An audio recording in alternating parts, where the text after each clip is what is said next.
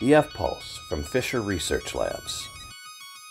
To eliminate interference or crosstalk between the F-pulse and a metal detector, perform a frequency shift. Start with the F-pulse in the on position. Press and hold the button. You'll first hear the power down jingle.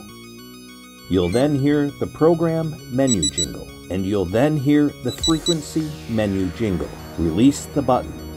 You are now in frequency shift menu. While in frequency shift menu, the F-pulse will detect metal. The LED will flash continuously. Quick press the button to cycle to the next frequency. There are 16 different frequencies to choose from.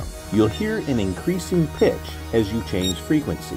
When pitch changes from high to low, you have cycled back to the first frequency selection. Stop at the frequency that does not interfere with your detector. To exit the frequency shift mode, press and hold the button for 1 second to turn the F-pulse off. Your frequency selection is saved and active when you next turn the F-pulse on. The F-pulse from Fisher Research Labs.